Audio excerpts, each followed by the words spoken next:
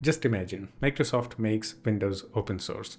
That will probably break the internet, and that might also help make Windows better and more consistent. But we all know that's not going to happen. But when I saw this post or discussion post on GitHub about the WinUI, I was like, wow, some part of the Windows is actually becoming open source. So this is a discussion post from the WinUI team, specifically Beth Pan, a software engineer. This is a roadmap to make WinUI open source. It's not happening immediately. There are a couple of steps. We don't need to know that.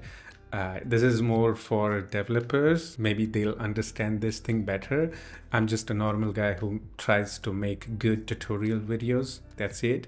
But when I saw this, I was like, WinUI basically means Windows UI, and it's becoming open source. I was like, wow, maybe now Windows can be more consistent because Windows UI is becoming open source. Maybe someone will make some pretty cool theming system and we can theme the operating system however we want. But maybe I'm wrong, or maybe I'm right. Who knows? Let's just talk about this. Okay.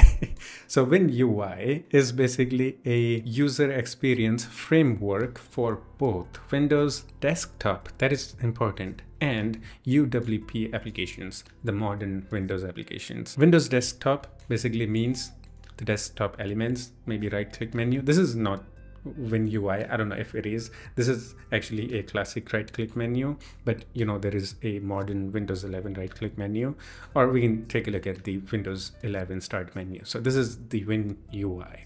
Okay, the settings.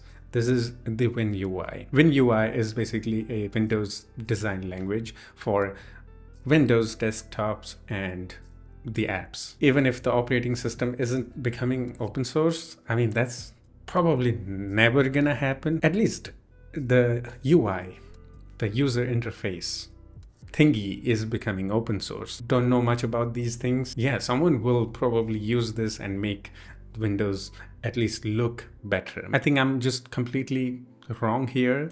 But here is another interesting thing. WinUI 3, the version 3, there is version 2, okay, the latest one, can be used to build desktop plus the Win32 Windows apps. But I think even if Microsoft makes WinUI open source, it's not gonna open source everything that is connected to the WinUI, like the Windows App SDK. Maybe only the user interface controls and layout components will be open source. To make themes for Windows and change the look of Windows completely, we need access to Windows Shell.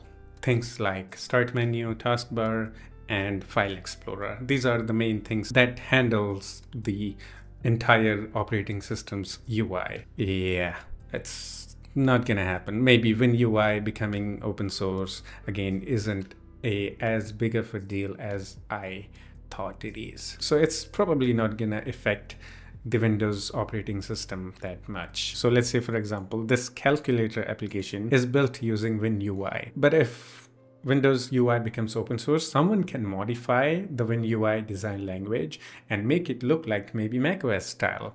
Okay, so yeah, that's probably what's gonna happen if WinUI becomes open source. The apps can look different even if it's built using the WinUI. If I'm wrong, correct me in the comments. And that's it for this one. Hope you enjoyed it. But if you still have any questions or you just want to talk about the WinUI, you can always do the comment and we can have some chit chat in the comment section too. Yeah, that's it. I'll see you in the next one. Take care of yourself and have fun.